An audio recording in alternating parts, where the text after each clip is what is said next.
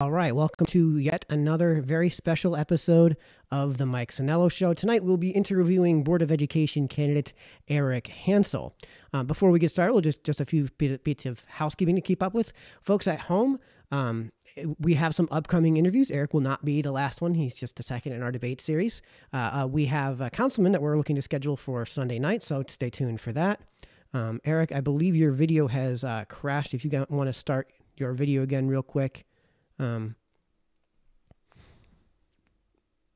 Okay, so we have a councilman for next Sunday that we're hoping to schedule that for 7 p.m. Once we get everything nailed down, tell you who that is and exactly when that is. We're looking to schedule I'm in conversation with a Board of Finance candidate to schedule them for later on in the week. And I've been reaching out to the other Board of Education candidates as well, including Democrat candidates as well. So for anyone who's out there who wants to come on and have a conversation, I'm happy to have you guys join. I'm happy to extend the formal invitation out to anyone who wants to come on, who is a candidate for elected office here in New Milford. Real quick, as far as my end is concerned, you guys will see links to follow me on MeWe. Don't follow me there anymore. I'm looking to get that channel deleted because I've had a security issue there. Instead, I'm going to actually I'm building my Discord server. I'm just about done with that, just about done with my tests with all that. So you guys, I'll get a link out to that fairly soon. For those who have been watching and have been following the clips along with my the clips that I've put together as a series and playlist here on Facebook of my interview with Mayor Bass, I'm hoping to do the same thing here. So when we get done with this interview, we'll be stay tuned for those clips if you want to see this in a slightly more digestible format. Last thing before we get started, yes, we will get to your live audience Q&A. So if you have questions for Board of Education candidate Eric Hansell, get them in. Just fire them off right now before you forget what they are, and we will get to them at the end of our interview, probably around the 45 or so minute mark. We went way over last week with Pete Bass. Hopefully we won't be going way over with Eric Hansell. It looks like we're having some technical difficulties with Eric here. I want to just make sure that everything's going smoothly here. So if you can bear with us. Yeah, okay, so Eric has signed off. It looks like we had a little bit of a crash. So if you can bear with me, folks, while we get that service. Hopefully that'll be returned to us momentarily. I just want to check, make sure everything's going smoothly. For those who are tuning in, thank you so much. Again, if you are watching at home on Facebook, I just want to see how things are going. If you guys are watching at home on Facebook, you guys can also tune in on YouTube as well, because we are dual streaming to YouTube. There's Eric. He's coming back. If you guys are watching on YouTube, you guys are welcome to join in on the conversation in Facebook as well. I will be forwarding and directing the questions for Eric from both YouTube and on Facebook. So you guys, like I said, if you want to get that in, go ahead and get those questions in. I'm going to turn up my volume just a hair. Yeah, so that's about where I probably want to be. Eric has rejoined us, which is excellent. Eric, it looks like we're getting some pretty straightforward video. Let me just do a quick bit of resizing while I get everything taken care of. We're not gonna resize, folks. You can deal with it. So right before we get to pull in Eric, we are using this as a moment to test dual streaming. So guys, let me know in the comment section what you guys think of this. I'm hopefully going to be bringing this to the town council meetings. There is a town council meeting on Tuesday night. There's also an American Rescue Plan Act funds public meeting. That's a mouthful on Wednesday night before the Board of Finance meeting. So stay tuned to that. That's a really important way for the members of the Board of Finance and for the members of the elected offices, of course, to get your thoughts and information. So since we've gone through all of that, if you guys want to see the dual streaming, just let me know too, because that's something I'd like to try to bring to town council if we can. So stay tuned for that. But since we've gotten him back on, and it seems like we've taken care of our technical difficulties, everybody, welcome on Eric Hansell. Eric, thanks for coming on the stream. Oh, it's my pleasure. Thanks for inviting me. So, Eric, before the first question, of course, before we get started, how can people reach and follow you? I have a Facebook page that's it's Eric Hansell for BOE. Awesome. So everyone can follow you on Facebook. That's the place to go. All right. That's right. So we're going to start off the way we do with every other interview. I always like to allow the voting public to get to know the candidate or the person before we get to know the candidate, just a little bit at the very least. So as a sign of good faith, we're going to ask you the same question that we ask everybody who comes on for this sort of purpose. Eric, what brought you to New Milford? More than one reason. I was newly married and we had a young child, and I wanted to find a neighborhood environment like the one I grew up in, where I could just let my kids go outside of the house, ride their bikes, play, go to the corner store. As it turns out, my wife grew up in New Milford.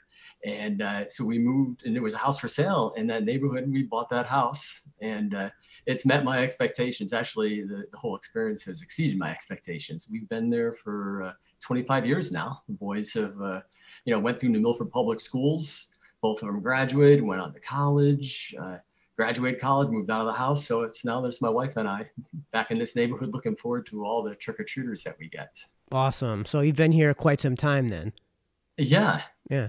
Just curious to know where did since your wife was born and raised here, where did you guys meet? Where did you guys come from? Where was the emigration from? Oh, that's interesting. Well, we met at work. At the time, we were both working at Perkin-Elmer, famous for the Space Telescope. And so I met her there, and we dated for a few years, got married.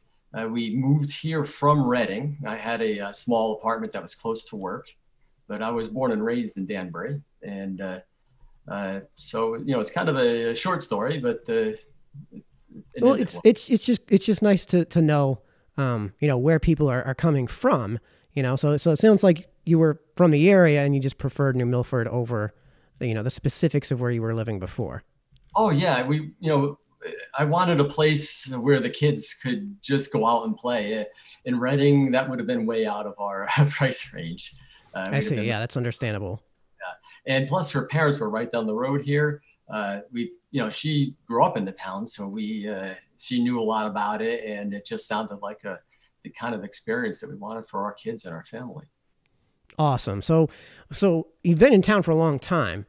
What was it that first brought you into the world of politics? Well, I've always been a bit of a news wonk. I follow everything. When my kids moved out of the house, I started thinking about getting involved in politics. And the school board in particular, I thought would be a really good one because of the wonderful experience that both my kids had in the Milford public school system.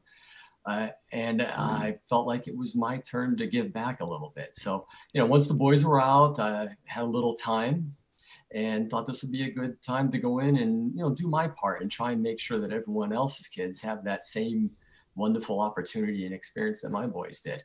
And it's a lot of work. I've seen a few of the people on the board, and this doesn't happen by accident. There's a lot of people, and I've come to respect them all quite a bit.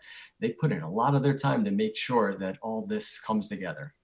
Yeah, so there's actually, like you said, there's a lot of moving parts when it comes to the Board of Education that probably don't get commonly seen in the public purview. That if you're not familiar with it, I mean, it can be a little bit of an information overload. Oh, yeah. So specifically about the Board of Education, was there an event that attracted you to the Board of Education, that attracted you to get into this field, or was it a fairly recent thing, or was it I'd love to know the backstory of where that came to be, because you've only served on the Board of Education for a brief moment because of people who have left the board, and you're filling in their shoes. So I'd love to hear where that comes from. Well, a friend of mine is on the town council. Okay. And he do you mind saying the name? I'd love to hear. Sure, Mike Nahom. All right. And famously, I'll say I was his second choice for no good reason. It's just funnier that way. But there was an opening on the board, and actually I've come to realize there was a couple of openings on the board. Yep. And so when he told me about it, I said, "Hey, Mike, I've been wanting to get into politics. Do you think I'd be good at this?" He goes, "Oh yeah." He hadn't realized I wanted to do something like this. And so I saw the opportunity, and so I jumped at it, both feet. So it's interesting you mentioned Mike Nahom, because he serves on the town council. And I've done a lot of coverage of the town council, and not a whole lot of coverage on this channel of the Board of Education. And that's more of just from a policy standpoint, because they're the legislative arm, and the Board of Education is hyper-focused on this one thing, which is the education. So it's tough for me to have broad, sweeping conversations when it comes to the Board of Education when they're so hyper-focused on the two. And there's a huge bifurcation under the law, even, between the two bodies, so that there's extremely little, let's say, oversight. There's an extremely little hierarchy, if you will, between the two bodies. There's a lot of, the Board of Education is free to do a lot of things on the town side as well. As there's a lot of bifurcation. So I'd love to hear if you've been able to follow the town council, what you've noticed mechanically of the differences between the two bodies. Yeah, as a matter of fact, I started going to the town council back in July when I found out about this position, and I wanted to get more in touch with the people involved. And you do know an awful lot about it, because that's true. The town council and the Board of Education are two completely separate bodies, of course. And the town council has much broader range of things they deal with. They set policy. They set mandates, if you will. Whereas the Board of Education implements policy. It comes down from the state for the most part. So yeah. And the Board of Education is hyper-focused. So I've been through a couple of town council meetings. I think the first one I sat through, I thought it was super interesting. And just seeing that they had one topic that it had to do with this person's dead-end road and the rights and everything that had somehow gotten forgot almost 100 years ago. And it was just an I they needed to dot. And they were also happy to dot that I too. And it was one of their longest open items that just turned up. Then there's a lot of conversation going back and forth between the different members, and they're all very civil and just the topics. I had no problem sitting through it. It was a couple hours too. And I did that twice and enjoyed it both times. And my plan is to try and go to those town council meetings as much as possible, because I think, I think it would help a lot of people to go to those meetings. Likewise with the school board, to see that these are actual people that are trying to do their best. And they really are, to help, Democrat, Republican. They're doing their best. They want what's best for the town. And they might have different paths that they want to do that, but they're all quite sincere. And I think it would make people maybe, if not a little less concerned for things, but maybe if they understood it a little bit, they wouldn't worry so much. They could start to understand how they could even contribute themselves to help fix things that need to be fixing. Right. So when you have a complaint, if you go to these meetings, usually those complaints are just resolved because the reason that whatever thing you're complaining about has come to fruition there's a rationale for all of that, and you kind of see that at these meetings. So one of the main mechanical differences between the Board of Education and Town Council is the Board of Education has subcommittees that serve the board itself, and a lot of what's actually handled through the process. In terms of process with the Board of Education is actually handled during these subcommittee meetings. Now, I don't know if you've had a chance to serve with your subcommittees, but you are on the facilities and operations. Do I have that correct? That's right. All right. Have you had a chance to sit in on those meetings and serve with those committees? And if you have, I'd love to hear your thoughts. I was just recently sworn into the Board of Education about a month ago. Yeah, I missed the last operations and facilities meeting because of just missing the date. So my first one is coming up this week on, I believe it's Thursday. Do you want to talk about what your expectations are here? I don't have a lot of experience about what they do, other than recently at the board meetings, I know that they've been talking about different renovations and things that need to take place. Honestly, I don't know all that much about that. What to expect? I have an open mind. I'm a fast learner. If it has to do with properties and different maintaining them, I know that the roof on the high school, we're waiting for materials to come in. Mm-hmm. Which is why we're actually waiting for it. They're also that it started this summer. Yeah. So there's a lot there. Yeah. To be fair to the folks at home, and I said this before with Pete, in the months that I was the that my company was contracted to record and broadcast these meetings. Because I'm doing so much whack-a-mole with the equipment and the hardware and the software, I can only really pay like 50% attention to the actual content. But Eric, since you really have only been, since your tenure has only been about a month, we're not really going to focus, unlike the Pete Bass interview, there isn't 4 years of content plus however many years that Pete Bass was a councilman. We don't have a lot of tenure to go with. So we're going to focus more on what to expect, right? What people can expect if you get elected in terms of your general politic and how you view the role of governance here. And unfortunately, it's just the nature of these boards, both with the town council and the Board of Education. A lot of the things that you guys run into aren't multi-decade issues. They're issues that are served ad hoc. For example, all of the issues that you guys have run into when it comes over the last year or two, when it comes to virtual classrooms, when it comes to hybrid classrooms, when it comes to, and we're going to get into this, adhering to the executive orders from Ned Lamont. These are things that you guys kind of handle ad hoc, like you handle them as they come, right? It's not like we have an immigration thing that we have to deal with here with the Board of Education here, where it's going to be like a multi-decade issue that's going to span, 30, 50 years, or a debt reconciliation issue that's going to span 30 or 50 years. There's not a whole lot to go into a tenure other than the budget. So we know every year we're going to have to deal with this contentious issue, which is the Board of Education budget, which is the town budget, which is what's going to happen in March, April, and all those processes. And then in May, when people go to actually vote at referendum. So let's talk about the budget. The first thing I want to ask you about, I hope you've been following things around town. Has the Board of Education budget ever been cut? In the past few years, no. That's a misconception. It's been held constant or increased. So the dollar amount from year to year has gone up, and that does not constitute a budget cut. Yeah, no, that doesn't. I'm sure there are some ways to interpret it as such, but I bring that up because it's been a talking point in town. It's been a complaint in town of certain folks, and I just wanted to clear all of that up. Yeah. So, I was wondering where that question came from. That kind of ties in what I was saying before about it. If you can just show up at the meetings, you can ask that question, and they actually really like when people show up at the meetings. You get 3 minutes, and that sounds like a pretty quick question to ask. 3 minutes if Wendy Fallenbach wants to give 3 minutes. Sometimes she's given as much as 5. I've even seen situations where there's only been one person on a one-topic meeting, so she's let them just go. So as far as what can residents expect, let's talk about like general politics. Let's talk about the 30,000-foot view first. So what can people expect in terms of your view of process when it comes to governmental systems like the Board of Education?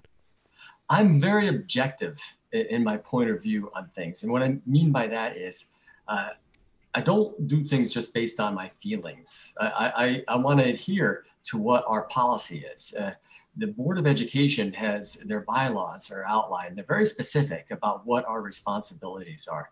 They're actually posted for everyone to see. It's on the town website, BOE for the Board of Education. And so what you can expect from me is I'm going to look to those policies and I'm going to try and stay within our wheelhouse on this, both in terms of my actions at these meetings and what I might be able to say, oh, I'm going to do this, I'm going to do that. Because the fact of the matter is I'm a one person on a 9-person board. And we have very restrictive and, like you said, very focused bylaws. And you can count on me to try and stay in those lanes. If I see someone else going outside of the lanes, I will not be shy about pointing out that, hey, that's not within our bylaws. That's not our responsibility. Mm-hmm.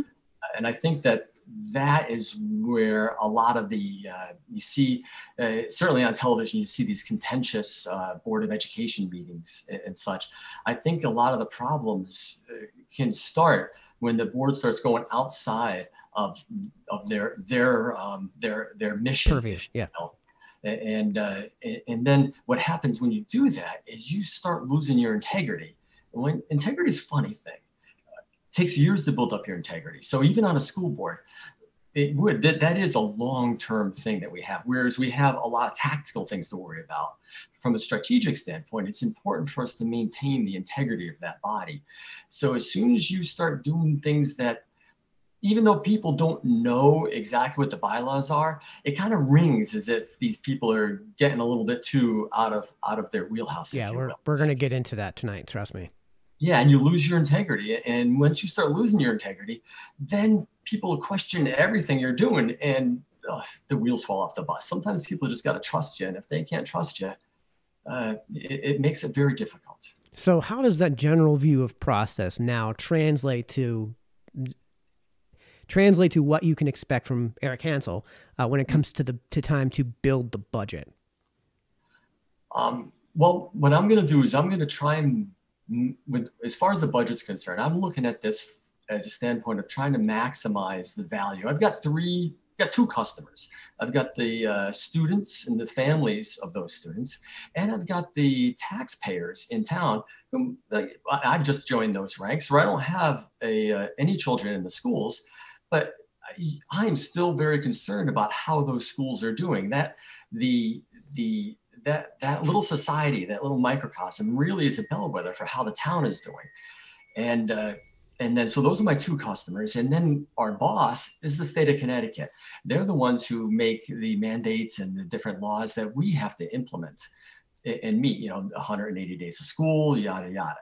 So what you can count on for me is I'm looking at the students and the taxpayers as my customers.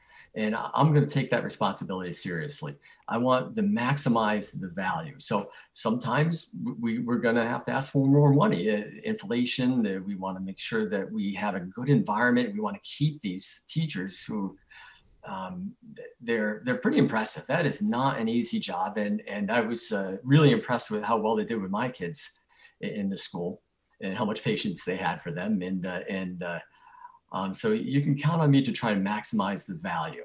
And sometimes I'll look for all sorts of alternative ways, but we'll try and make everyone happy if I can. Do you consider those two interests, the taxpayers and the two interests of the taxpayers and the students, probably not a competing interest, but do you think there are ever any competing interests when it comes to, say, serving the teachers or providing the teachers to serve the students and also serving the taxpayers? Is there ever any competition of interest there? Yeah. Could you rephrase that for me, please? Okay, so whenever you have multiple groups that you need to serve, sometimes there can be competing interests between the groups. Mm-hmm. So when you're providing the teachers to serve the students, right, is there a competing interest then within the teachers with I won't say necessarily, but there may be overlap, but are there places where there are competing interests between the service of the students with the teachers and the service of the taxpayers with ostensibly lower taxes? I'm going to say a straight up no. And then I'd like to follow up and say that I think oftentimes it's a question of people's perception, because I think that whatever is success is good for the students and good for his teachers and good for the school system, is going to be good for those taxpayers. And some people might not see that. They might just be looking at, hey, this is my tax, I'm paying on this. Why do I want to pay more? I don't have a child in the school.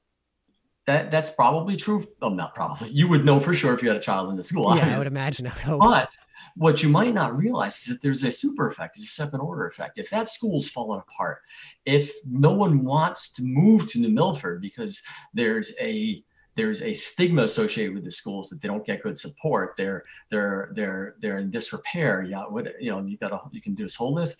That's going to have a negative super effect on items such as the property values. The people that are moving in town. So it does matter to the taxpayer, that homeowner, if the schools are healthy or not. So to that effect, of course, there's no such thing as an unlimited resource. Resources are by their nature scarce. So you talked about efficiency, which means I think reflects what I just said, that there's no such thing as a resource which is not scarce. So to that regard, you said you seem to intimate that there were certain things that kind of best predict outcomes, I would suggest. What are those things that are predictive of those student outcomes? You talked about the physical facilities. What are those things that you would focus in on as far as where the expenses are best delivered? What I would focus in on is there's a lot of wants versus needs in any education. So we've got reading, writing, arithmetic, which I would expand, include the different sciences, both physical and biological, that those would be the priority. There might be some other classes that we would want that we would have to look at and say, hey, what kind of value are we getting out of this? Or there might be another activity we're going to want to add that, hey, what's our value on this? And I would always look at those from the standpoint of, are they going to further our mission as a town, as a member of the Board of Education, to provide for the best educational experience, the best outcomes, the most opportunity as possible. Now, I think that there are some things that people might want to do that aren't going to have that payback. So, the school might want to send their Spanish class to Spain or something like that, and looking for money for that. We'd have to look at that, see where we're at, how are we financially stable right now, what do we have coming up in the future, and there are, we do consider repairs that might be that have to happen now or might be happening in a few years, and we try and make sure that we're prepared for those. So yeah, that doesn't mean just throwing a bunch of money at something, because that doesn't make folks more creative. I mean, it's a team effort here too. And I think that right now, we seem to be getting a pretty darn good value. My understanding is we don't spend a lot of money per student compared to the towns around here. And so I would say we have a really good track record and we're getting a very good value now. So in ways, I don't want to say ever doing anything on that board is going to be easy, because I see how hard everyone's working already. I'm picking up a lot of just going to a lot of meetings, and this new committee that I'm on, I'm sure is going to take a lot. But I do know that what I want to do is just sort of keep us on the straight and narrow and the track that we're on right now. Okay, so last question on the budget then, because you talked about a lot about broad spending issues and how we don't spend as much per student, but we get a lot of bang, if you will, per buck. So the question I want to pose to you then is there a correlation? Do you know of any correlation between overall spending on those students and actual outcomes? Well, it doesn't seem to be. However, I mean, one of the things that I would be concerned with is we want, employee retention, that you'd have to look to see how that is with all the other towns and everything. And I think that maybe everyone's having a bit of trouble with that.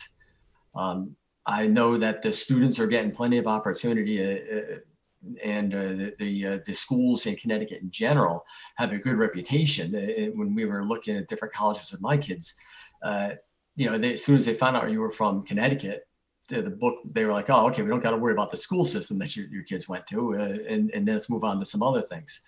So I think that we have to make sure we don't steal defeat from the jaws of victory. There's a lot of things that go into making anything work. In the case of our school system, there are a lot of moving parts. There's a lot of very subtle things. The football games that people like to attend, different activities. Who knows what is the linchpin? What makes everything work? Is it the cafeteria? Is it the teachers? I would say it's all of these things. And one of the things that I'd be very careful about is doing anything to disturb a balance that we might not completely understand. Okay. And so I actually, to go back to the question that you asked, not that I don't want to change anything. A, I'm not being elected king of the school board. I'm just one of 9. Yep. B, I think one of my strengths as an engineer, and I think the strength I'm going to bring to the school board is that, and it may sound silly, but I know what I don't know. And I like to learn from other people. I'm not going to walk in there thinking I know everything. There are things I'm very strong in. I have strong opinions, but in a system as complex as this, I'm going to do a lot of listening probably for these first few months. If there's something I feel strongly about, I'll speak up about it. But there's a lot to learn, and I think that things in the school had been going pretty darn good. I want to make sure we keep that going. We don't want to pull out anything that's important to that experience that the kids are having. So I really want to move on to some things like the enrollment study, because it only just got released. You were at that special meeting, and you got a chance to see the presentation of the contractors that saw that enrollment study. And I think that's going to inform a lot of policy making moving forward, because there was a lot of things that were in that enrollment study that people may not be aware of.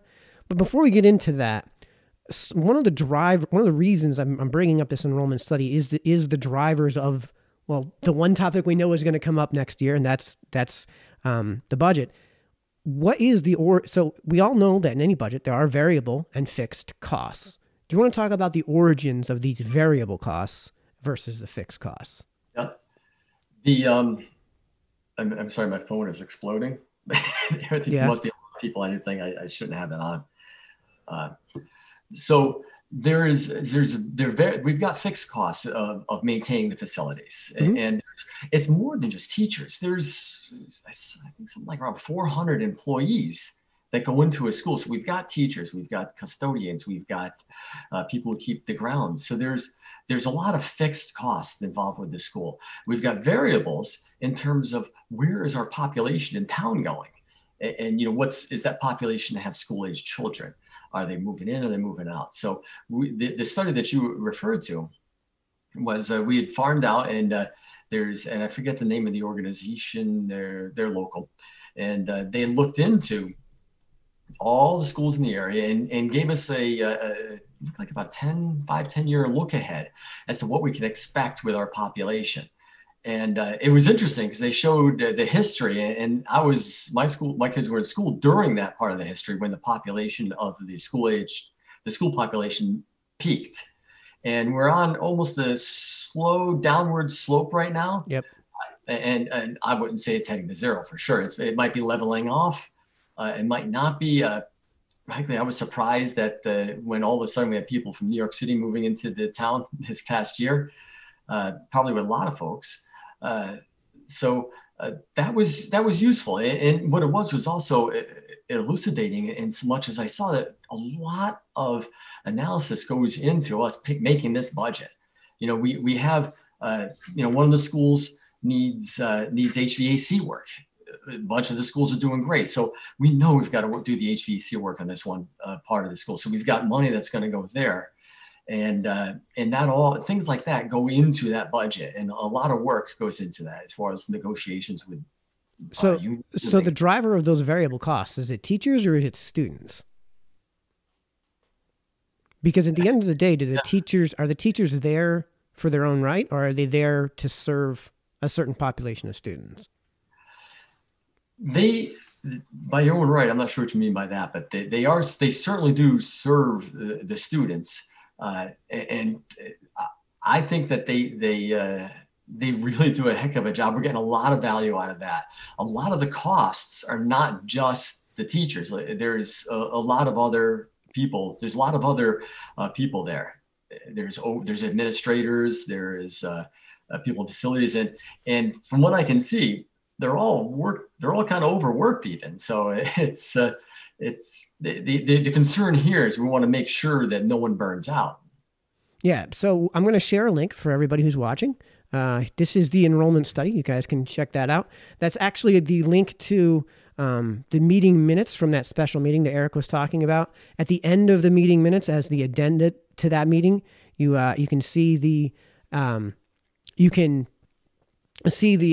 presentation that they made, which, because it includes the PowerPoint slides, and it includes the actual written study, the written analysis that they provided at that meeting as well. So guys, if you want to follow along, that's great. It's a great link to follow in. It's a great thing to look into. It's going to take some time to go over it if you want to do that at home. But the point is that the enrollment study was basically, in terms of just the population, it was indicating that trends were headed to continue to go down. So I'd love to get your thoughts quickly on what they revealed of the past, which is something I've talked about on this channel quite a bit. What are your thoughts on the growth of the budget despite declining enrollment and the relinquishment of JPS. This is why I brought up the differences between variable and fixed costs. And I'll just give you a one data point that's before we get into the prospects, and the enrollment study actually kind of confirms this. Since in 2019, budgets had increased by over 30% since 2005, despite a roughly 25% decrease in enrollment to that point, and of course the relinquishing of JPS to the municipal body. So, what are your thoughts on those budget increases despite the declining enrollment? It's kind of consistent what I said. It's not just the teachers. There's facilities costs that probably account for most of it. We've got one of the schools I know needs the HVAC work needs, and you'll see it in that report, needs to be redone. That's not cheap. Things like that really drive the budget. The schools, time goes by so fast. In the Milford High School, I remember it when it was brand new.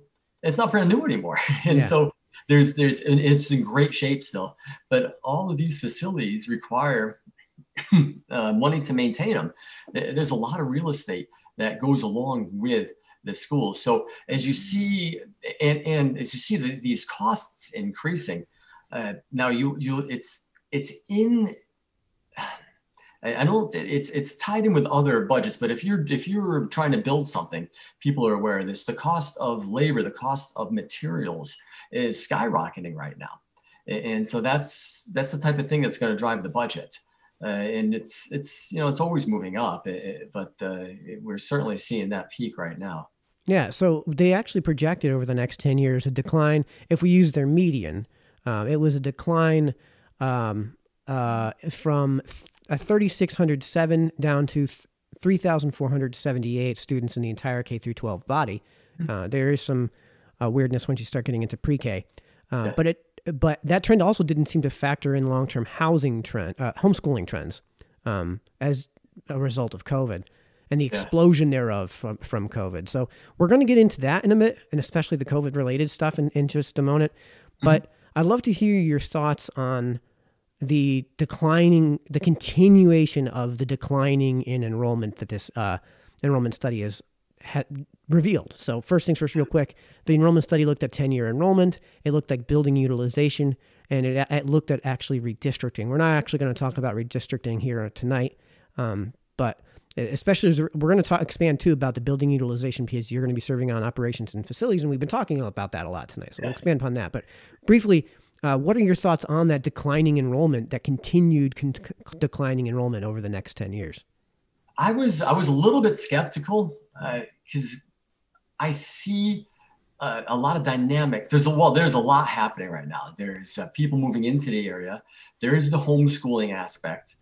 And they didn't seem to address, I don't think they addressed the recent spike in people moving into the area. And, when I look at that, there's people moving out, and I'm like, okay, now the people moving out, are they retirees, or are there people with families? And then the people moving in, do they have families? And so that's kind of a larger thing that I saw left out.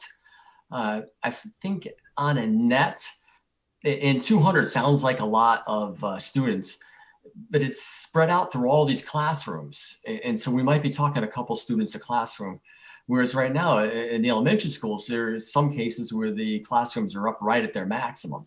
I mean, in fairness, that's like it's only barely 2/3 of peak though. So we're not talking about a declining of 200 over 10 years by itself. We're also doing that within the context of a decline from roughly 5,000 down to below 3,500. Yeah. Well, I think we're going to have to watch that. Like I said, it's probably not heading to zero. And so is it asymptotically approaching some normal amount based on the town and the new buildings that are being put in?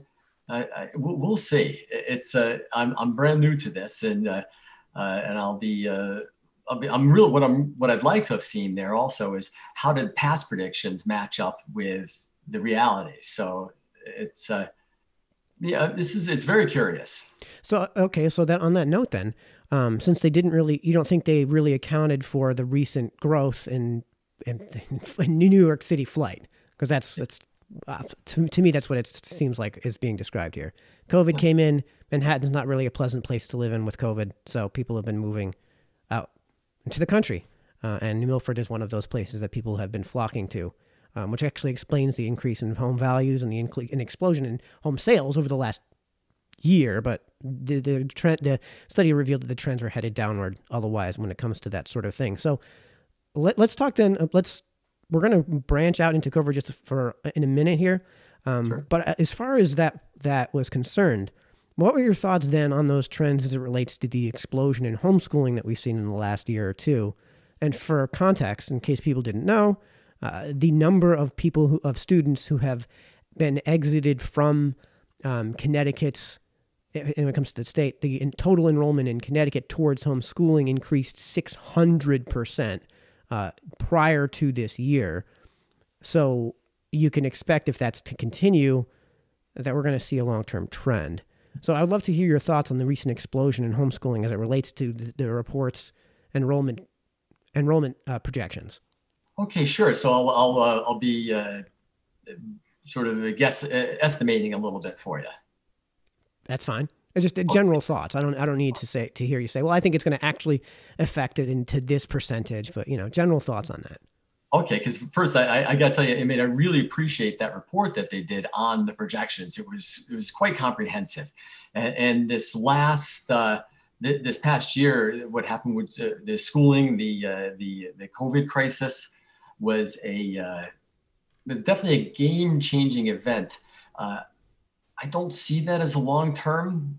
I think that every year we're going to be wanting to watch this and monitor it closely. We certainly don't want to be in a situation where we're all of a sudden, oh my God, we haven't been paying attention for 5 years. Now we have to do this or we have to do that. I think we want to keep track of this. I think that they may have more missed the effect of people moving out. I'm more concerned with them missing that than, and new people moving in, than I am with the fact of people going into the home school. Oh, as part of the general trends that have been happening in Connecticut for the last, say, 20 or so years, 15 to 20 years, where people have been leaving Connecticut for other states. Yeah, that's a bigger problem with the Connecticut situation. Now we've suddenly seen a change in this, and I'm not sure they're picking up. I think that those estimates are going to be a little bit low. Not this, just like you said, I'm just throwing that out there. I think that the experts gave us that presentation, but they may have missed this because it probably happened towards the end of what they were, of the data that they were taking. It might not have been captured yet, but I think that trend of folks moving out of the city to the country, as it were, is real. We've seen it, and they've got kids, or they're going to be having kids, and I think we're going to need a school system that can sustain them. And I think the good news is, I think right now we've got the bandwidth within the school system in terms of classroom capacity to accommodate that, and that was made evident from that meeting. Although there was a couple places we're cutting it a little bit close in terms of how many students are in the classroom.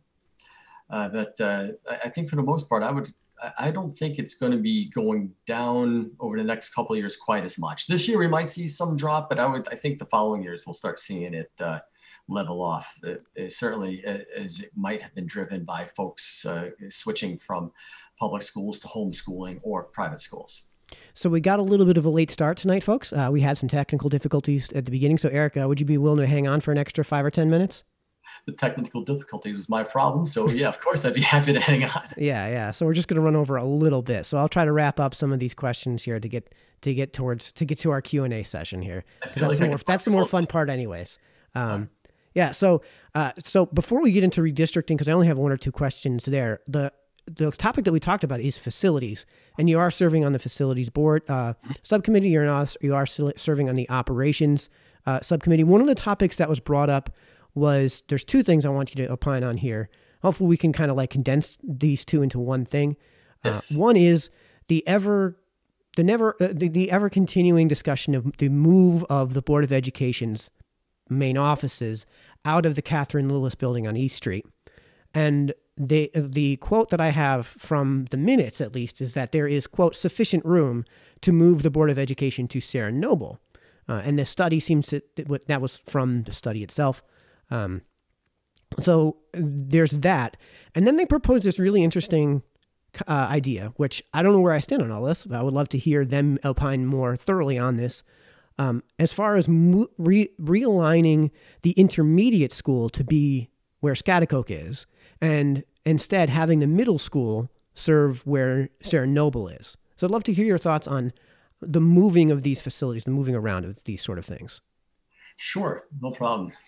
The move to Sarah Noble for the Board of Education, that I think is the only thing I would add to that is that's going to take, we definitely have the room in Sarah Noble. That's going to take some time to implement that.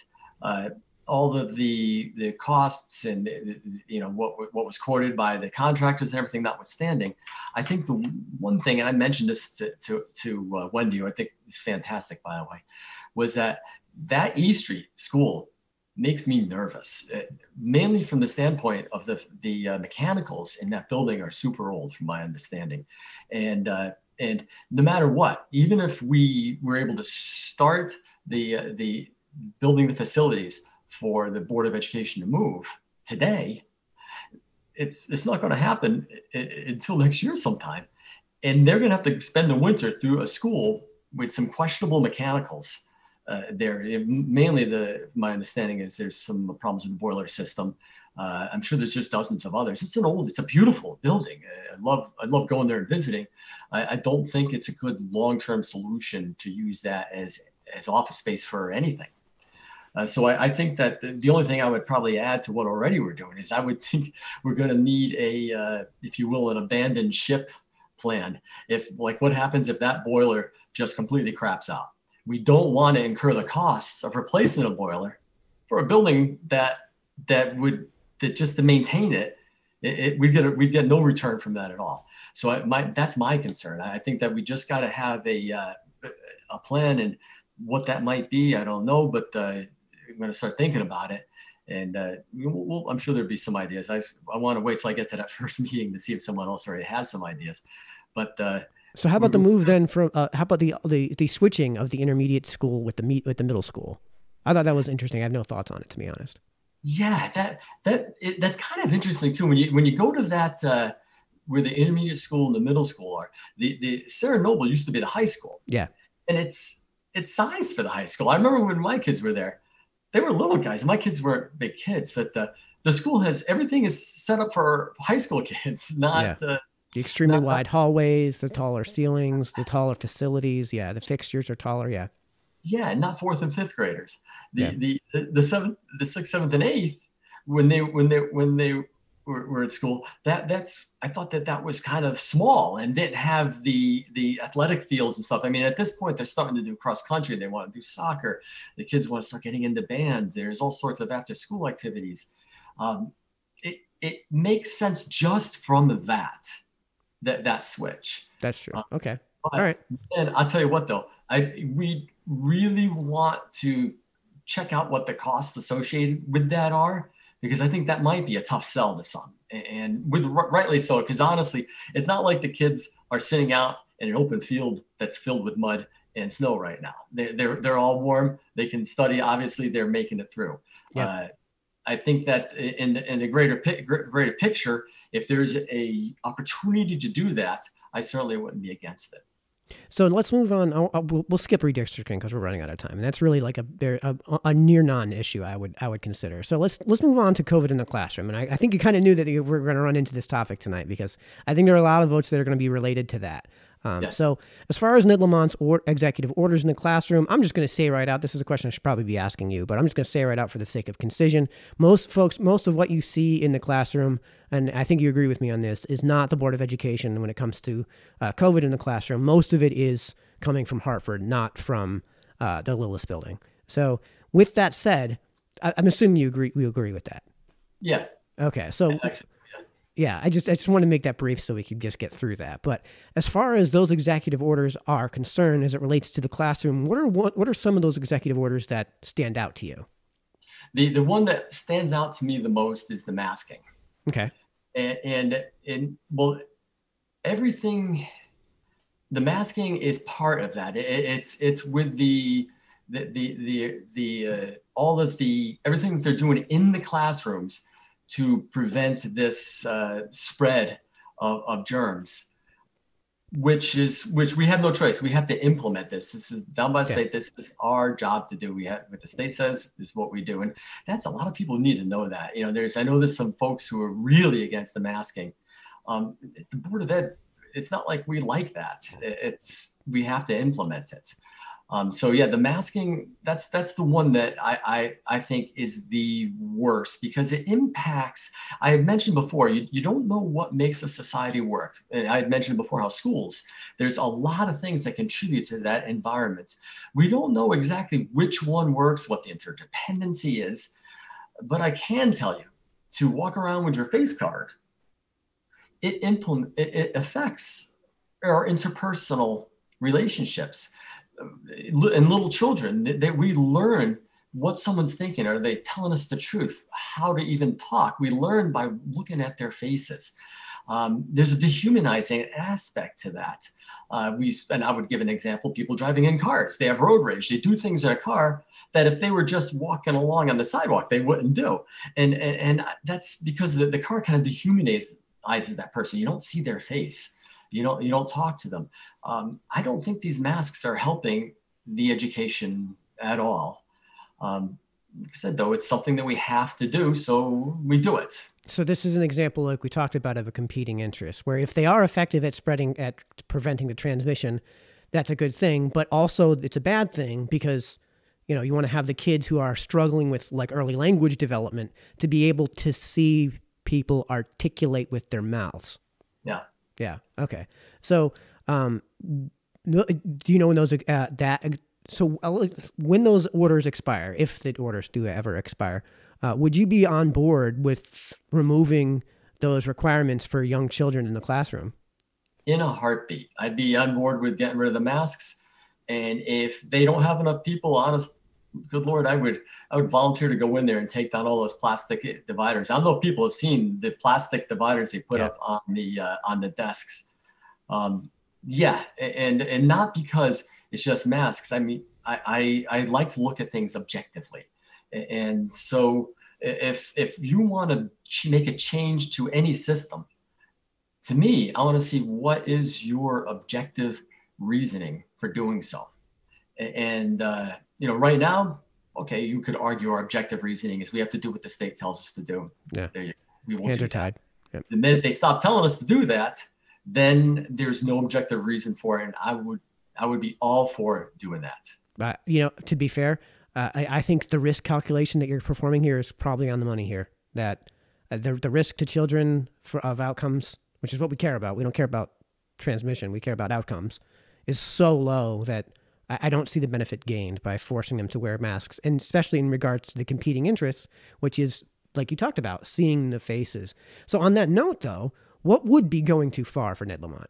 What would be a type of executive order where you would think would be worth having the Board of Ed stand up to it and say, we're not doing this? Our hands are tied by the law. I would say the masking already crossed that line. However, we're bound by law to do so. Well, at the same time, let me take this to a hyperbolic extreme. So okay. if we were talking about straight up boxcars, at that point, I would assume that if we're talking about boxcarring children, as the proverbially boxcarring children, that would be a line that would where someone would say, whoa, we want to be on the right side of history. We're not enforcing that. So yeah, exactly. What would be an example? Where is the line? Is basically what I'm getting to. What is the line where you would say as a board member, we need to stand up against this? Wow, that's a powerful metaphor. Yeah. And it's got quite an allegorical context as well. I can't wrap my head even around what they've done so far with the masking and the plastic dividers. From a, I don't want to get technical on a statistical standpoint and everything, or even from entropy theory and how particles travel through space. I'd put your whole audience to sleep in a heartbeat. But well, you and I can have that conversation ourselves sometime then. This whole thing makes about as much sense to me as pushing on a rope. I'm very concerned with even the mask mandates. And this is, that's what you're going to get from me. If you're really for the masks, I have some friends who are. That's great. I'm not. I'll give you my reasons why. But mostly, there's no objective evidence that they do anything. That being said, oh boy, we're on Facebook and YouTube right now, so hopefully we don't lose the stream. Oh, good Lord, you started this. But, Fair. but honestly, we have to do what's good for the. We have to not only do what's required by law, but we've got to set an example for the kids. And right now it seems like they are coping with it. Well, they're kids. They're gonna put up with kind of a lot because they're kids and they don't, kids tend to take really well to authority, if you will. Young kids, anyways. They do, and that's something I don't particularly like. The coercion that I feel like we're doing with the children. However, though, how much of that is me projecting my own feelings upon them? I'm not a kid right now, as you can clearly see. I'm an older fellow, but I think that I am really concerned about long-term impact of this, because we've done something that is a big change to the way children interact, the way they look upon life. By doing this, we are keeping them implying that we're afraid of something, that they're in a state of fear. I know that when you fear, one of my hobbies is Brazilian Jiu-Jitsu. And I know when you go out there to fight, if you're afraid, you don't last long, because it ties up your mind. Your mind doesn't work. Your reflexes aren't there. You're not thinking, you're running. And we want to raise people. The schools raise good citizens. This is part of it. Reflects on our community. Are these healthy, both physically, mentally? Are they smart? Can they deal? Can they go into the open world and interact with people and be happy and have families? I hate to look too big picture here, but this is a big change that we're doing, and so I'm really concerned about that. I'm watching it closely. Okay, yeah, I evaded your question about training boxcar and kids. Yeah, that's fine. I don't need to feel the need to be uncivil about all that. If you feel you've answered the question, you've answered the question. Yeah, I feel that for me that boxcar event happened. I'm trying to do my best. In a way, it might be why part of the reason I'm on the school board too, is because I want to. I can complain all I want, but I decide to do something about it. I want to get involved in it. And already I've learned a lot about it. I've seen the other people on the school board, and you see them as real people, and they're all working hard too. They're afraid or they're not afraid. They're prone to action or they're prone to no action. There's all types. I'm a little bit different, and I'm probably a lot more, my job at work, I'm an engineer, is I do a lot of analysis. I look at things. I try and identify what the root cause. I don't believe in changing something if it doesn't need to be changed. So when I see this, it's a change to something that I thought was working just fine. Yeah, it really, really concerns me. So folks out there who are watching, we only got about 2 questions left for Eric. And they're going to be fun ones. They're going to be ones that are going to like roll the dice on whether or not we stay on stream here. But folks, if you've got questions for Eric, make sure to get them in the comment section right now. We are going to get into Q&A as soon as we get done with these couple of questions. So since the stream will be ending fairly soon, not too crazy soon, but in a few minutes at least, once we get through our Q&A. Folks, if you got those questions, get them out now. Get them out now. Get them in the comment section. If you're watching at YouTube, put them in the YouTube comment section. If you're watching on Facebook, get them in the Facebook. Get them in the Facebook comments. If you guys think I'm softballing any of this is your opportunity to get to hard questions. And if you guys think I'm being uncharitable, that's perfectly fine for you to bring up those questions too in the comment section. So get them in. Eric, last couple of questions here are going to be fun ones. So first things first, vaccines are being rolled out for children aged 5 to 11. I'm not going to ask your thoughts on vaccines in general, because I don't know that the vaccine for COVID is equivalent to vaccine policy you might implement for something like measles, mumps, and rubella that kill kids, right? Those are diseases that kill kids by the score. So since you seem to have some serious objections to masks in the classroom right now, at least, I'd love to hear your thoughts on vaccines in the classroom, especially as it relates to young kids. Well, especially as it relates to young kids, the young kids, they're tough like that. They've got these super immune systems. We haven't seen any indication, any objective evidence that shows that the kids need a vaccine. And that objective evidence would be, well, I mean, it's a sad thing, especially in the context of children. Let's just talk in terms of people. That there's fatalities. There are things in life that happen. Everything from getting hit by a car to getting struck by lightning to having cancer. These are things that are always going to happen. When I look at something on this, as far as this vaccine that you refer to, the question I would look for is you can get it. That's great. What are you looking to solve? What was the fatalities this year versus the fatalities over the past 10 years during the same time period? Have they changed? Is there a risk versus reward with this? That we've got to look at that. What makes me nervous is that this seems to have taken on this coercive aspect with the vaccines that bothers me. I think over the past maybe at least 5 years, it really started accelerating for me. Probably about 2010, I started really noticing it. Our governments were giving us we're doing things that started taking away from their integrity. So you question more. Right now, there's a vaccine out there, and there's a lot of people questioning it. Why are they questioning it? People aren't crazy. It's not ignorance. I think what it is they're being pushed too hard for this. There's a flu vaccine that comes out every year. Mm-hmm. They give it to me at work. I go get the flu vaccine. It's not a big deal. But if all of a sudden, if they're saying you don't get this, we're going to fire you and you're going to get no unemployment. You're going to lose your job, your ability to make a living. I'm starting to question it because it's not consistent with what I see happening out in the world. So, all right. So then let's ask the tough question on this. Last question. We talked about this with masks. Let's say the executive orders do expire. I think they're set to expire at the end of December. If they do expire and the topic comes up, would you be in support of or opposed to a Board of Ed mandate that children get vaccinated in order to enroll? I would oppose that. That's pretty straightforward. Yeah. All right. Yeah. Okay. And I'm assuming it's based on the same rationale. Well, that would be my rationale for my kids. They're not my kids. So I wouldn't say they can't come if they've been vaccinated. That's up to the parents. I don't think we want a school board or the government at large making too many decisions for our kids. That's up to what a parent does.